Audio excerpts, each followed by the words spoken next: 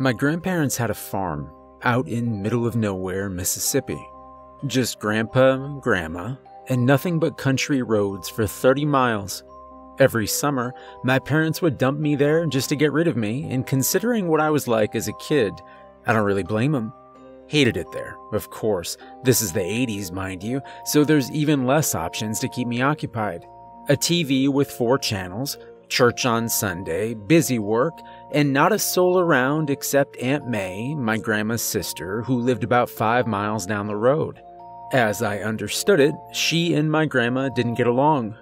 Well, I get dropped off at the farm one year and find out that in the meantime, Aunt May died.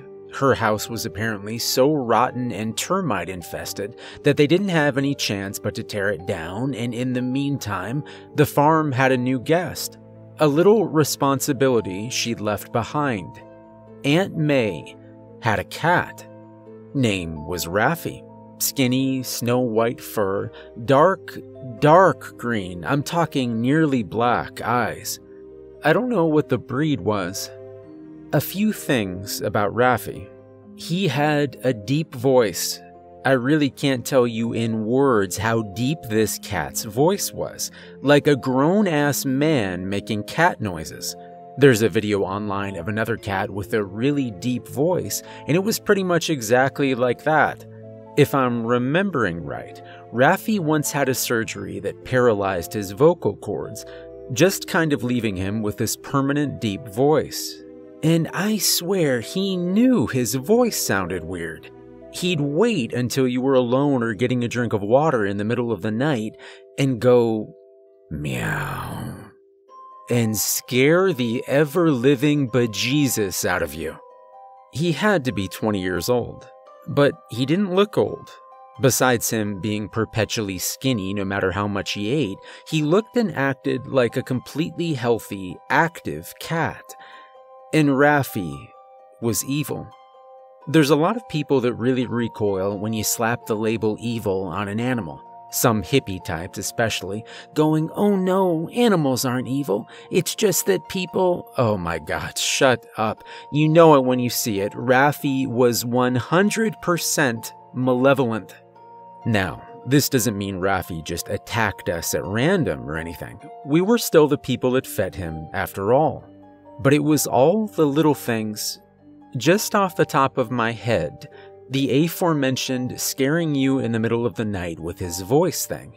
He didn't just limit himself to that either. He'd climb on your bed and do it. I woke up a few times to that before I learned to lock my door. Bitey. Stared at you like the way a person plotting your murder does. Creepy as hell. Liked to watch fire. It was about the only time he'd let anyone pet him.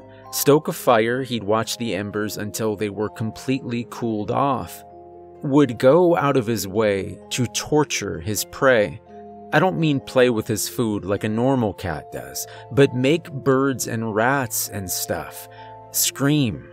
And it wasn't enough that he did that. He'd go out of his way to find a person to do this in front of. He wanted an audience.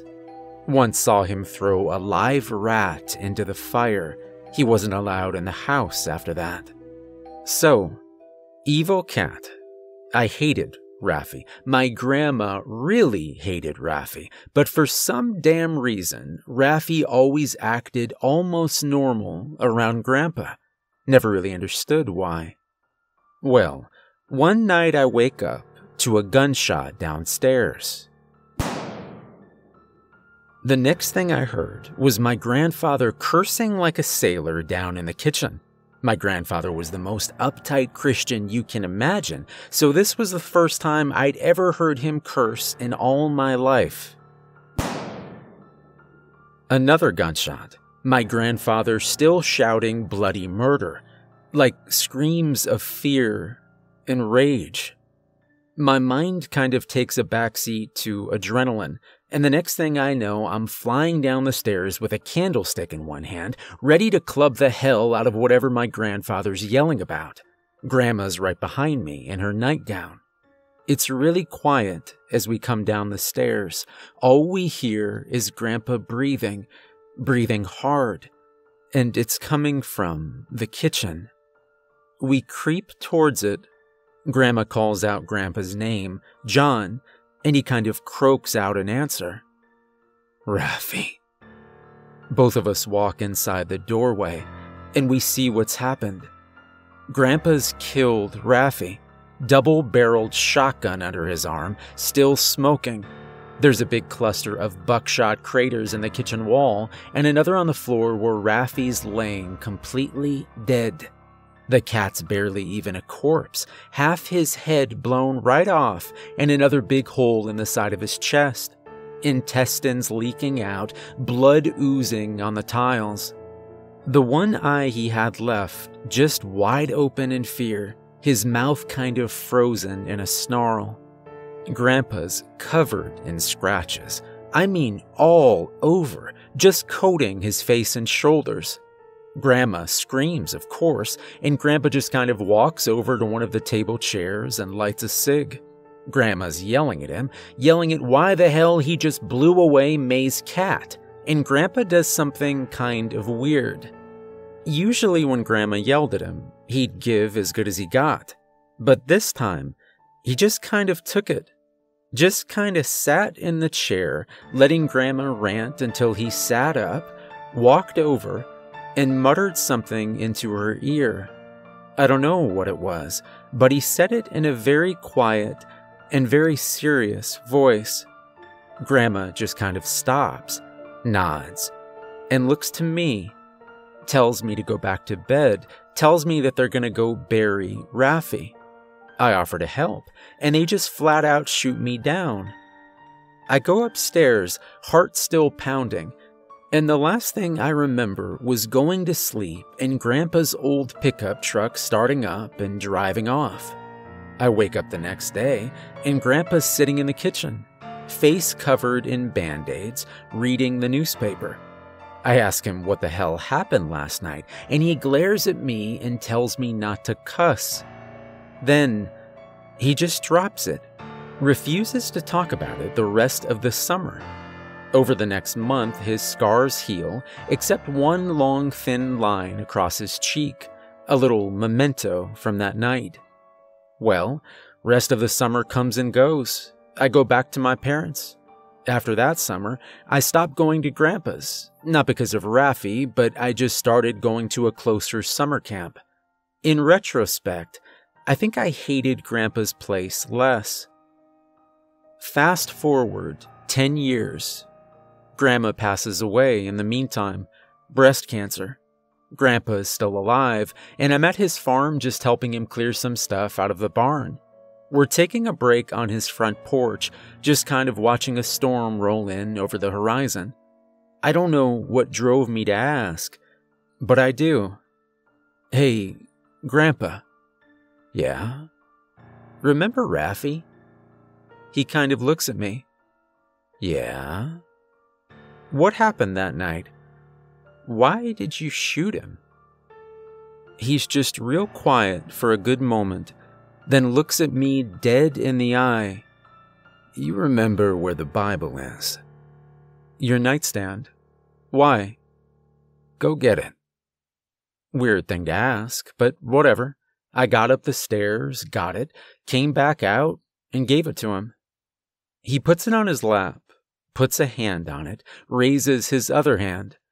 Grandpa, the most religious, proper Christian I've ever known, swears to God on the Holy Bible that everything he's about to tell me is true. I look at him kind of funny, but if anything, I'm more than interested now. He takes a deep breath. Okay, here goes. Apparently, Raffy could talk. Not to us, Grandpa said. To Margaret, my grandmother.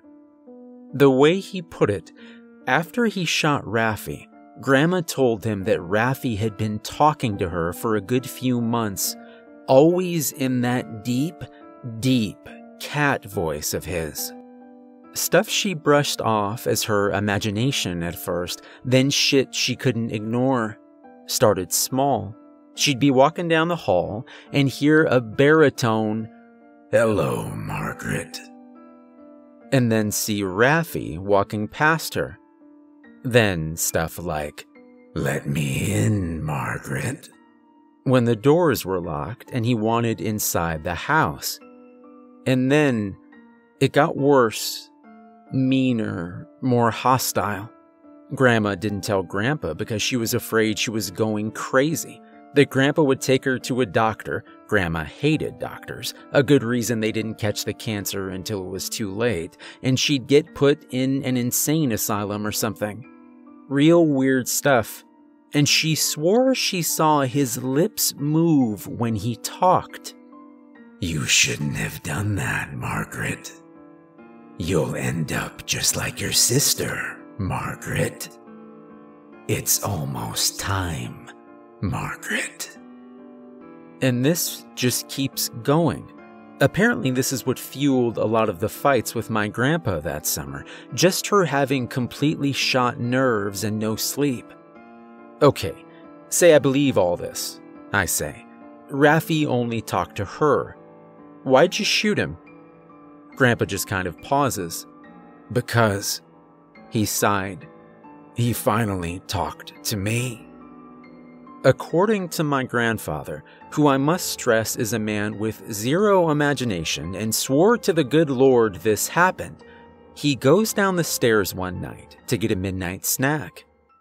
He opens the fridge. Meow. It's Raffi, sitting on the table counter, tail just kind of swishing in the air. Startles my grandpa, but once he sees it's just the cat, he kind of shrugs. Then, Raffi smiles, like a human smiling, but it's wrong, the way a human trying to be creepy on purpose smiles.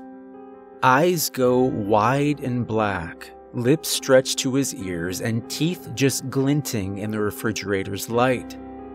As I'm watching Grandpa describe this, he's shuddering.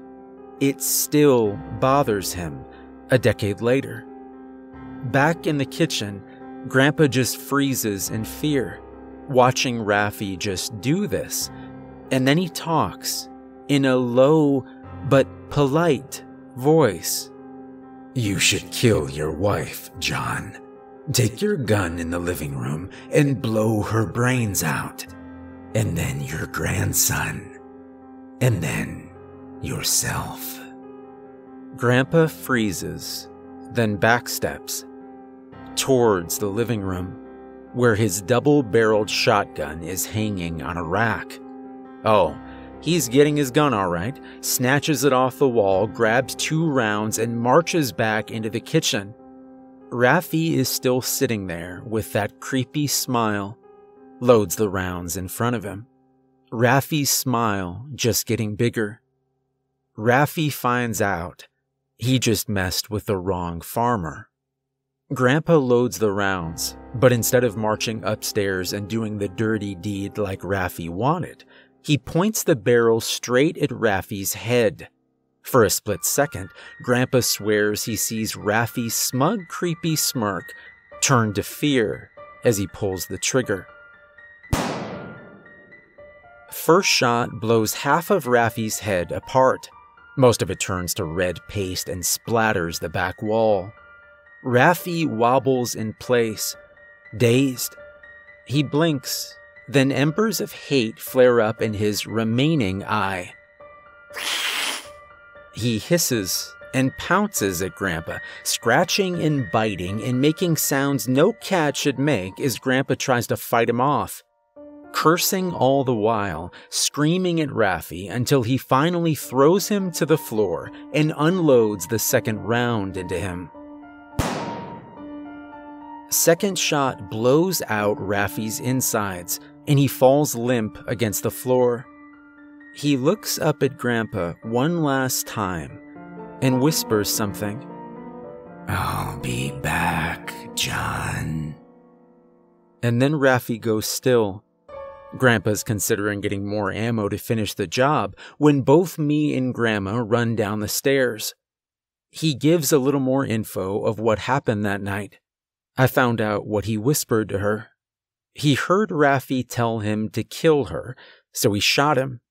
Grandma's eyes go wide, and that tells him everything he needed to hear. He'd been talking to her, too.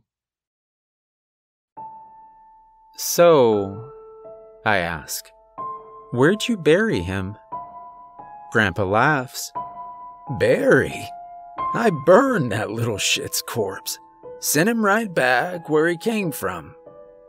Christ almighty. I breathe. Grandpa shoots me a look for taking the Lord's name in vain, but I guess considering what he just told me, he decides to let it go. So, did Raffi ever make good on that threat? Grandpa gets really quiet, just teeters back in his rocking chair for a good few minutes, like he's not sure if he should answer. His voice goes real dark. He's not always a cat.